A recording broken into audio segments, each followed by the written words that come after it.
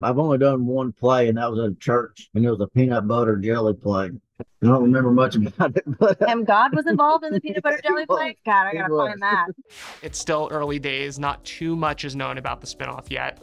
But I did want to ask about the spinoff. When did you guys first sort of hear that this was a possibility? How were you approached? Give me a sense of sort of when this came up. Well, they told us the day that they told us Young Sheldon was ending.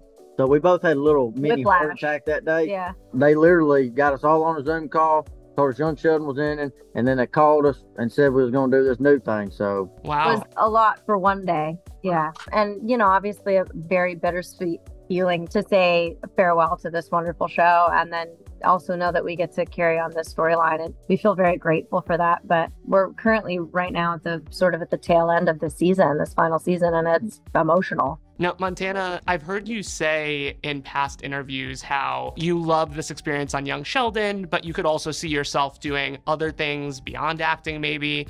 Did you ever in your wildest dreams think that you would get this whole other second chapter for Georgie? no, man, I didn't think I was going to get Young Sheldon. I didn't. From where I'm from, this stuff like this don't happen.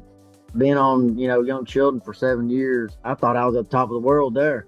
And then they come, with this new show, and I don't know. I'm excited for it. It's going to be a journey. Young Sheldon is single cam, and this new spinoff is going to be a multicam shot in front of a live audience. Emily, I saw your Instagram post at the time about this spinoff sort of fulfilling your multicam dreams. Is that something that you've missed, doing Sheldon as a single cam? It's just a completely different experience. It's a completely different form of comedy. And, I've paid my dues with multicam. I've done a lot of multicam over the years, and it's so fun. And my favorite part of that is the live audience and feeling like you're doing a new play every week. I really enjoy that process. And as much as we love our Young Sheldon crew, and they're wonderful people to work around because they all laugh and they make us feel great, there's something different about actually performing in front of people that are there to watch you perform.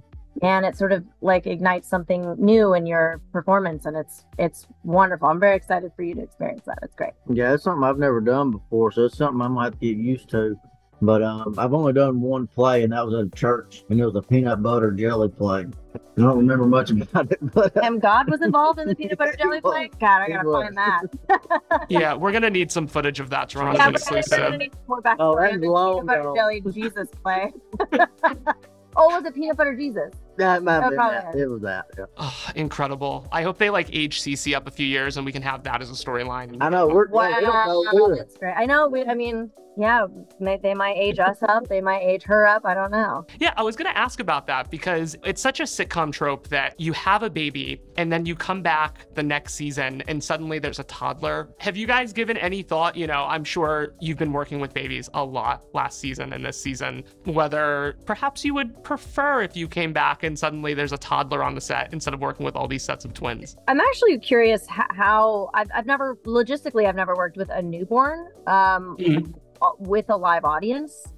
I think that might be tricky. I think toddler age is funny. I think that would be great. Yeah. But we'll just have to see. We'll take the baby at any age. It's ours. We'll take her at any age. Do you guys have any sort of stories about working with the babies this last year or two, things just not going the way they were supposed to? Oh, them babies are great. They're great. They really They're are. really great. And they love this one too. Oh, I They love love to rip my hair out. Like, you're right here and they just rip, and then there's just a whole ball of hair. Cute. They're the cutest little things. They really are. Really, really cute.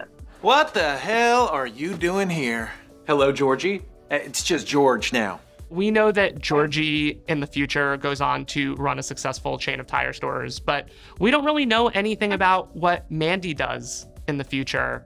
Emily, have you? Isn't that great though? Isn't that It a is really great. good thing? We don't really have something set in stone from her that was established during Big Bang that we can kind of sort of do what we want. I'm hoping she gets back into the Weather Girl thing.